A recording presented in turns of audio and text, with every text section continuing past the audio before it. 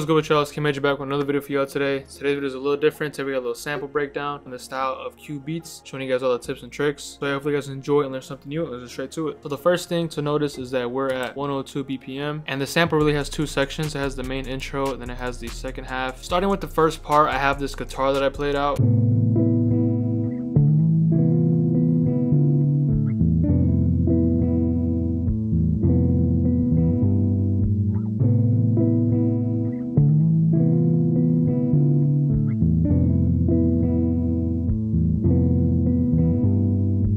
Now before I break down the guitar, I know a lot of you guys may not have a real guitar, so I'll leave a couple of my favorite contact or just VST guitars on the screen that you guys can go get. But even if you do have a real guitar, I'm gonna show you guys how easy it is to create a melody. So yeah, the first layer.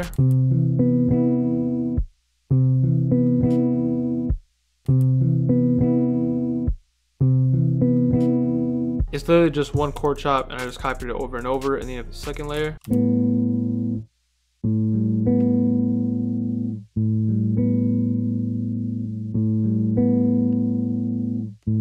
Again, just another very simple chord chop, just copy it over and over.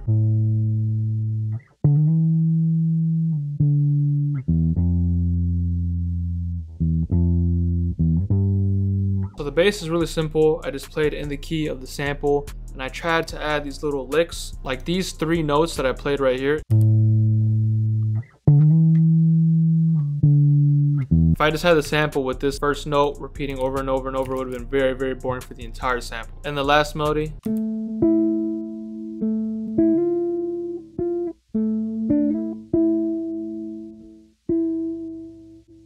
This is also another very important layer because it adds a lot of flavor, a lot of character, a lot of catchy little melodies to the whole guitar. Same thing, I added those little slides. Now that's pretty much the whole guitar, 4 layers. If you don't have a guitar VST or a guitar in general and you just want to use guitar chops, I really recommend using the AYN sound banks. Well, going on to the next step is the effects. I first just added this Schweppes EQ, and I just raised the highs, lowered a little bit of the mids, and I actually raised some of the lows. And this is just for me to clean up the sound a little bit. And then after that, I added this ozone imager.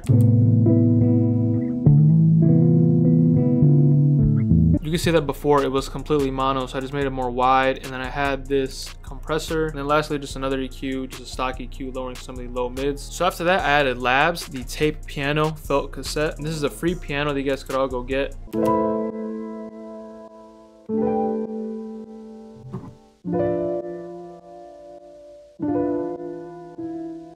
So this MIDI is pretty simple, might look a little intimidating, but I'll break it down so you guys can just replicate it in your own samples. So first, I started with the root notes. I just copied the root notes that I had in the guitar down here. And then on top of that, I started to build very simple chords.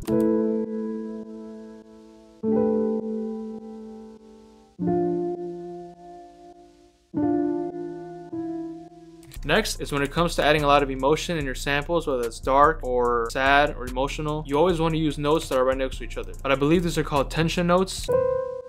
You know, it sounds like a horror movie, but obviously when you lay other chords and other notes on top, it sounds a lot better. And that's what I did here. And then lastly, I just took the E from down here up an octave, and then I took the B from down here up an octave. So I'm choosing the same notes just at a higher octave. And that's pretty much it for the first chord. The second chord, I did the same sort of thing. I just took these bottom notes and then up an octave, and then same thing down here. Took these bottom notes down here, up an octave. And I'm really just layering. I'm taking same notes and kind of reusing them, but at different octaves, different velocities, different volumes. Another huge thing I did was I played with the velocity. So as you can see, the velocities are not static at all. All the velocities are all over the place. So I just did Alt R, and then I also did Alt S to get this strumming effect. So the effects are pretty simple. It's very similar to the effects I had on the guitar. First, I got this RC20 with this custom preset I got from Kavi. You guys can copy this down if you want. Just adds a little bit of noise, some warmth, distortion, and wobble. Then I added this EQ again, just raising some of the highs, raising some of the mids, and raising some of the lows. Compressor, same thing with the guitar, just trying to compress the volume of the piano. Then I added this gross beat with this little side chain effect. You guys can also copy this down to use in your own samples. And then lastly, just the EQ, lowering some of the low mids because they were kind of harsh. That was pretty much it. After that, I added these little vocals.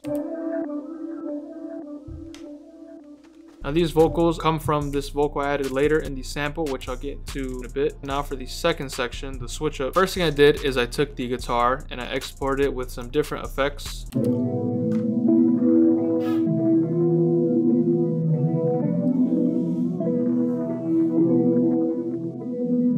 it's really filtered out, washed up in chorus and flanger. And I did the same thing where I took the piano, I exported it, and I changed the sound of it.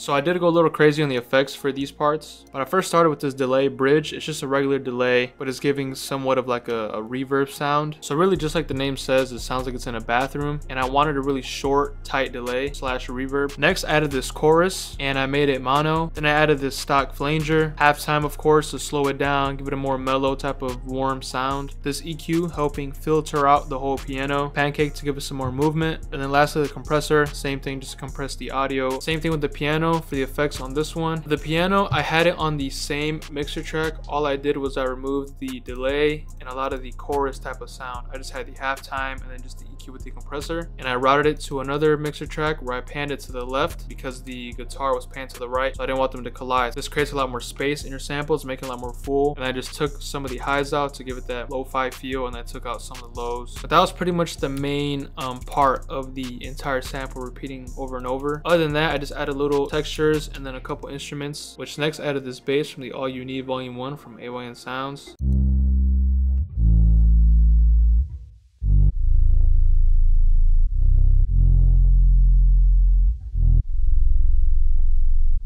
Now, in my opinion, the most important and the main part of this whole sample was the vocals. This was like the cherry on top. Cubeatz loves to add a lot of vocals in their samples, and it's really hard for people to recreate the vocals. So here are the vocals that I added for the second half.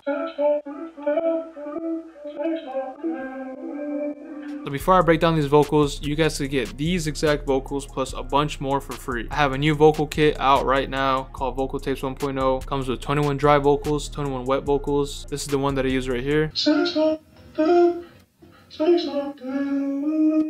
So if you want a bunch of vocals in this style, it'll be the first link in the description below. It's 100% free. But getting back to the sample, the vocals are already processed and are already pretty much done for you. All I wanted to add was a little bit of delay and this little sidechain effect that I used throughout the sample on the guitar and the piano. Simple EQ, kind of filtering it out. What I did with these vocals is I exported them in this Edison right here, and I threw these little chops throughout the sample.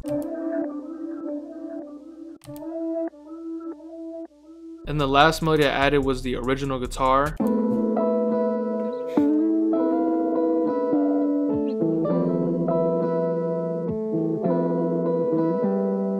So I just took the main guitar and I pitched it up an octave. That was pretty much it for this whole sample. I just did some arranging. The master had the soft clipper making it louder, this little EQ. And then most importantly, I had the sound shifter pitching up 6 semitones and then detuning it a little bit. Detuning is a little small detail that Cubeatz does in almost every sample. You don't want to overdo it, but I just did by 20 cents. And yeah, that's pretty much it. I exported the final sample into this.